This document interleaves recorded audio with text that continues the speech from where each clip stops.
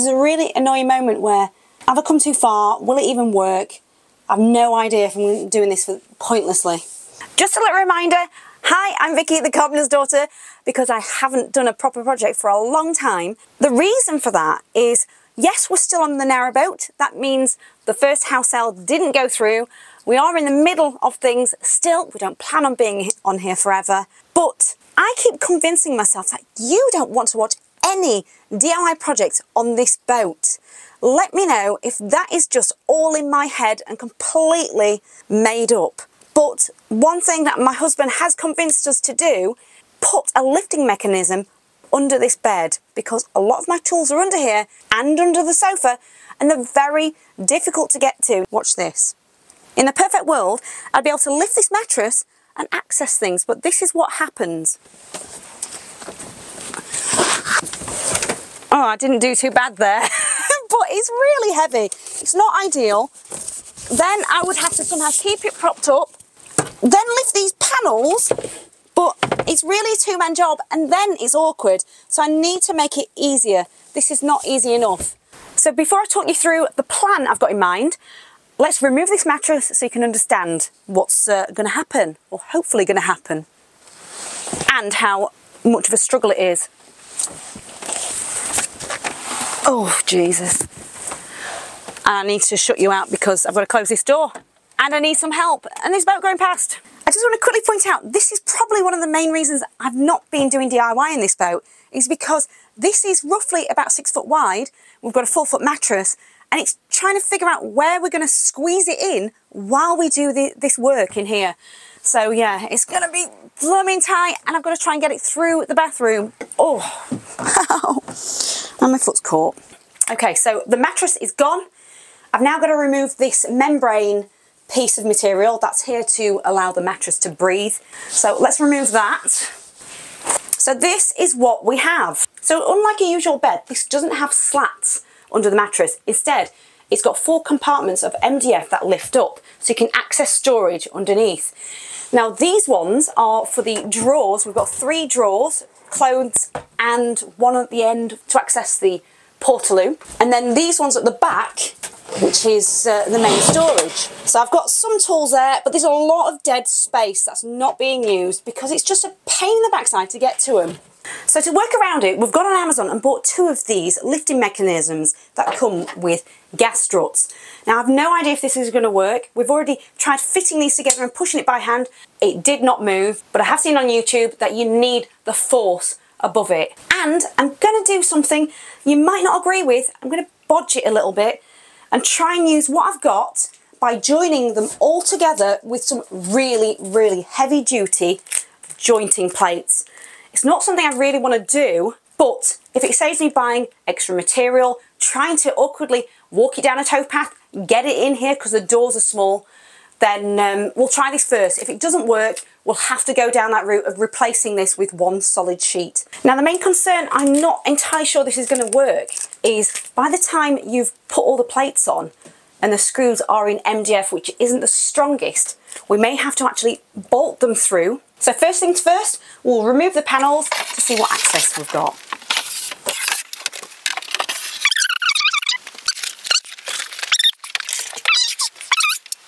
So we've got our bracket and we need to mount it to this stud work, but it's a bit deeper than this 44mm stud.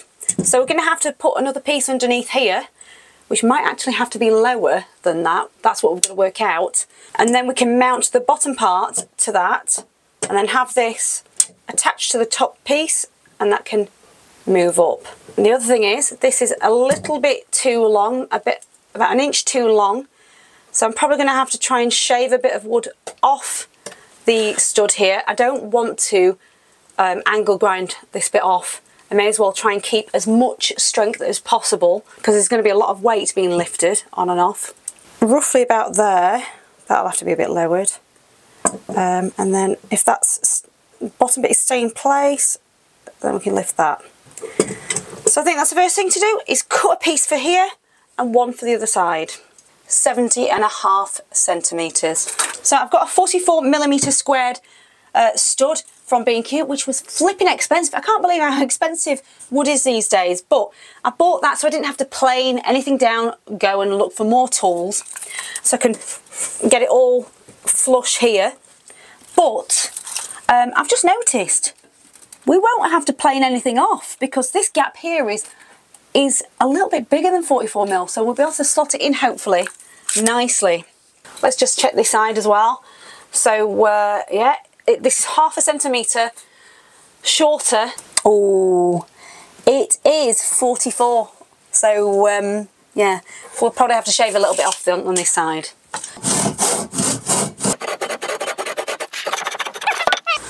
I've got some friends. Check out my patrons wanting an early exclusive preview. Right, let's test it. We'll have the manufactured cut on that side. Yeah. Right, I've slotted it in. What I'm going to do is just put one screw in there and one screw in there. We'll pilot hole it first and we'll try and have a play with it. I don't want to put loads of screw holes in first in case it makes them weak and we find out it's not right. There's a screwdriver under here if you can't see.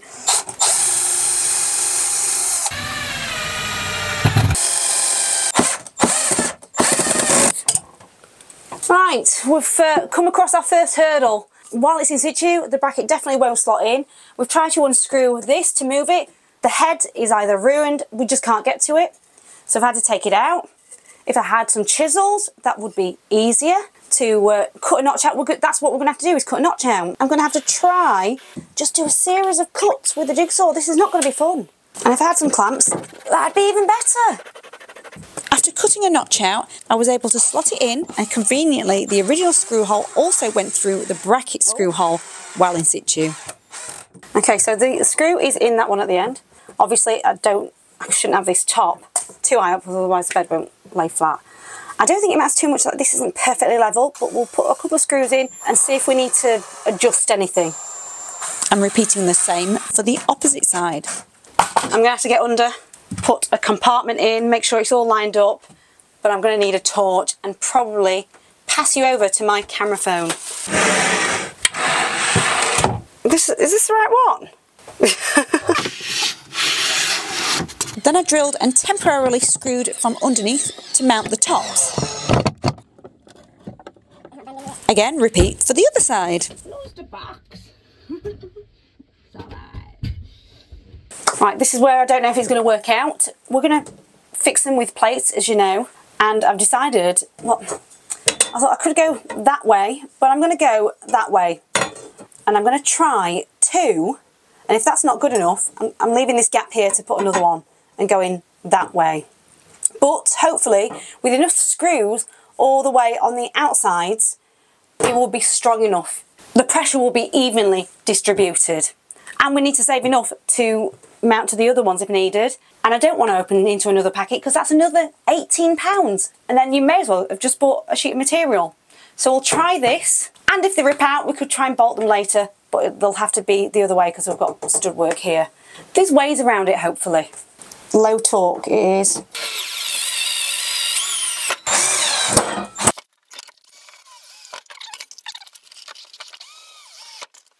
Well, I hope this works. Let's give it a go. Please work. I'm going to stand up.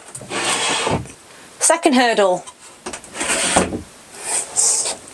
This trim stops it, so I'm going to have to trim a little bit off in this corner, and I might just try and get a little multi-tool. I'm not taking it apart. I'm going to just do that in situ.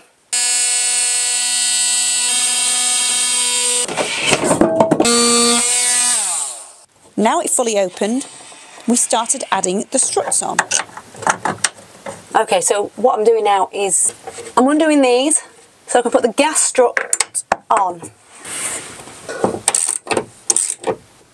Let's test it. No. Oh my God! I can feel something trying to happen. There's no chance. We're about to go on YouTube just to see how we can get these down. We found one video to say these should be the other way around, although we did see another video the other day that had it this position. So that's the first thing we're going to try. Right, I don't get up. We've managed to get it down with brute force. It felt like we were going to break it. even if it was one solid piece of wood, it still would have bowed in the middle. And to be honest, it might have been better for a narrow bed, but we can't lift it this way. These are in the way.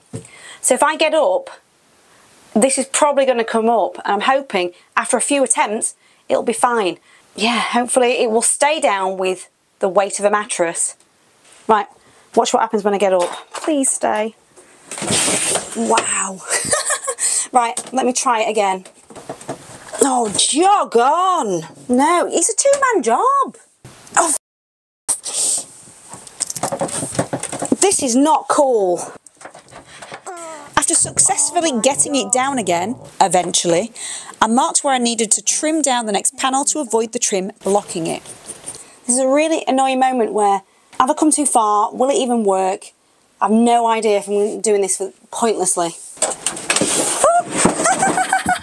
For the next panel, this time I trim with my jigsaw out on the towpath. At least my workshop's got a lovely view. Then work on screwing down the remaining joining plates.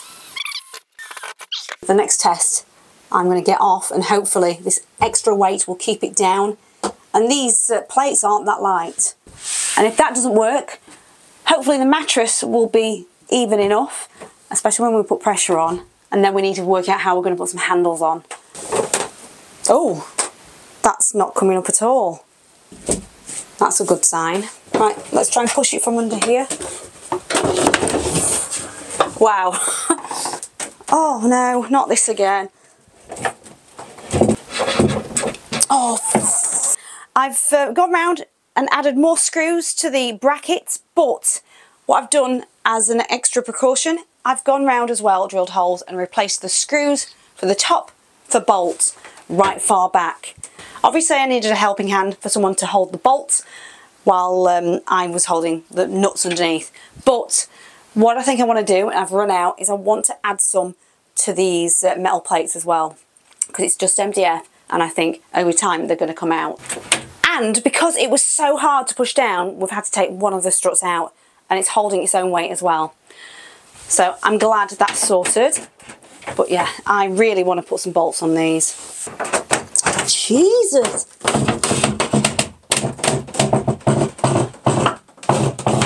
There you go, the mattress is back just like magic. Will it lift it? I would have thought so. We've got some rope just put here. Oh my god.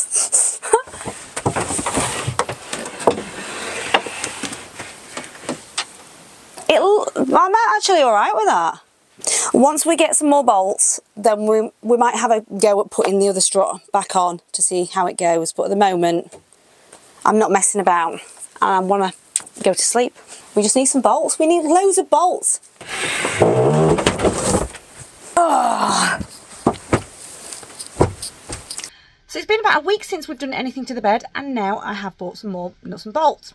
But going back over the footage just to see what I filmed last, where I was up to, I don't really like this slight bow here. So I really want to change the configuration of the metal plates, have a look at them, and it might not really be an issue because the weight, even weight of the mattress will be okay. Especially when you're sleeping on it, you've got all of these battens, it's not going to create a problem. But because we've only got one strut attached as well, gas strut, I think really we should be pushing it down only from this end and not that end. I also kind of want to see what it's like with the gas strut on the other one as well. Now we've got the weight of the mattress.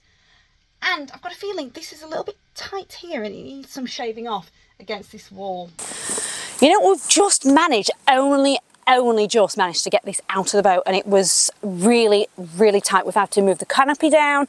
It was an absolute nightmare. So it would have been touch and go anyway, whether we could have fitted a solid piece of wood. So we've probably done the right thing. Anyway, these are going to fall off. Or obviously I could have undone all of these, but we didn't want to do that if we didn't need to, because I want to keep some of these screws in place and also put some bolts in. So I've marked 1/2 inch all the way around the areas that I haven't cut. I need to trim those down because it is a little bit tight and I don't want it to be a squeeze. And I think we're going to have to do it for the front bit as well, for goodness sake. Oh.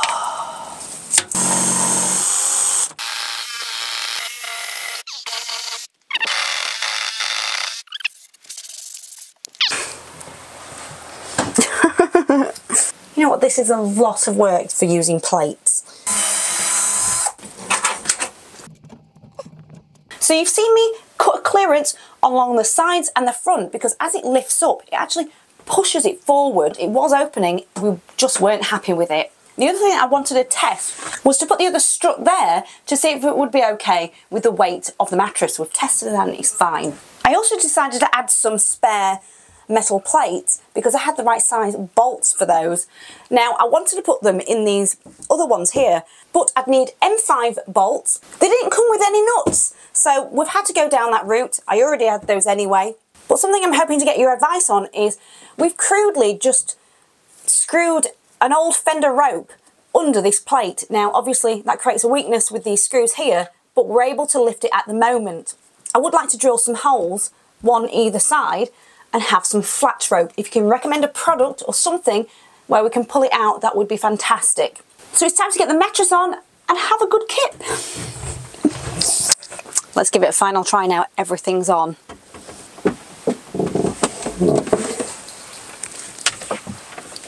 Yeah.